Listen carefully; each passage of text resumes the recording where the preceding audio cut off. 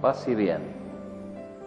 Tenemos acá en nuestra presencia las reliquias de Fray Mamerto Esquiú, que fueran entronizadas en esta iglesia de San Francisco del convento de Catamarca el 11 de mayo del 2019.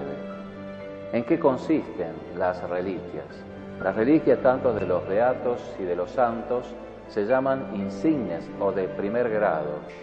Son aquellas que son partes del cuerpo del beato o del santo, la cabeza, el brazo, el antebrazo, el corazón, la lengua, o una parte del cuerpo que esté íntegra, que no sea pequeña. Las reliquias de segundo grado son aquellas pertenencias del beato o del santo, como ser el solideo, los guantes, el sombrero, las sandalias, libros, la firma, las agendas, peines, lapiceras, crucifijos, la Biblia, las albas, estolas, casullas y rosarios que utilizó el santo. Y las reliquias de tercer grado son, por ejemplo, un pedazo de tela de hábito tocado en la reliquia de primer grado.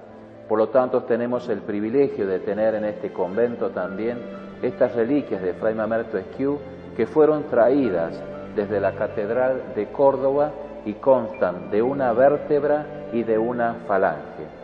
Pidamos a Fray Mamerto Esquiú que nos bendiga, paz y bien.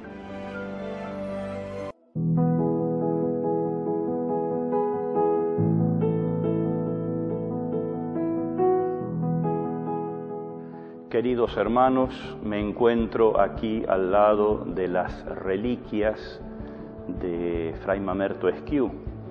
Estas reliquias vinieron acá en el año 2018 por un trámite que hice con la diócesis de Córdoba, donde reposan los restos de Fray Mamerto. Ellos, con todos los documentos correspondientes, nos han compartido una vértebra y un huesito de la mano de Fray Mamerto.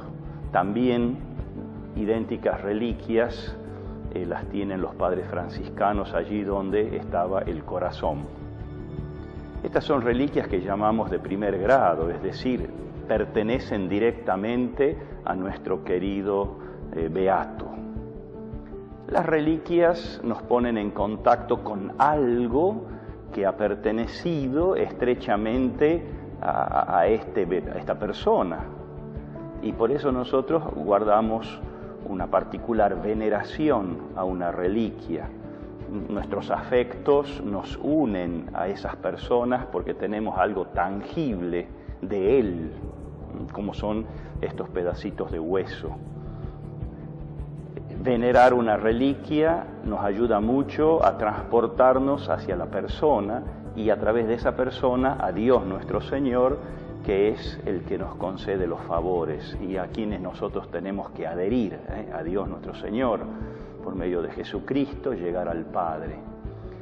Así que invito a ustedes que cuando puedan, se llegan acá, pueden rezar, ¿no? Les puede despertar la devoción y así, de esta manera, querer conocer más la persona de Fray Mamerto, conocer sus virtudes, que ha vivido en su fe, en su esperanza, en su caridad, las virtudes también cardinales, ¿no? Cómo él ha vivido la justicia, la prudencia, la templanza, ¿no?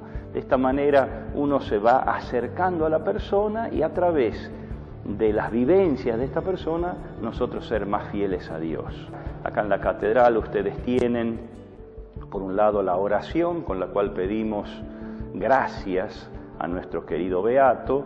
tienen también allá una poesía, y de esta manera poder entrar en diálogo con un ser querido, con alguien que ha significado mucho en la Catamarca del siglo XIX y que nosotros hoy, viviendo también en nuestros problemas, animados por la figura de Fray Mamerto, poder vivir en serio nuestra vida cristiana. Por eso quiero terminar este rato de estar acá en la Catedral Basílica al lado de estas reliquias, rezando la oración.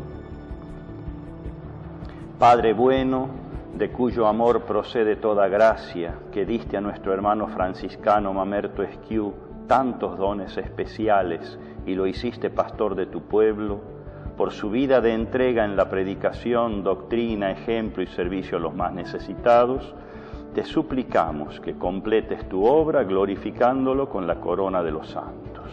Por Jesucristo nuestro Señor. Amén. Nuestra Madre del Valle, ruega por nosotros. Querido Mamerto Esquiú, ruega por nosotros. Que la bendición de Dios Todopoderoso, Padre, Hijo, Espíritu Santo, descienda sobre ustedes, sus familias y los acompañe siempre. Amén.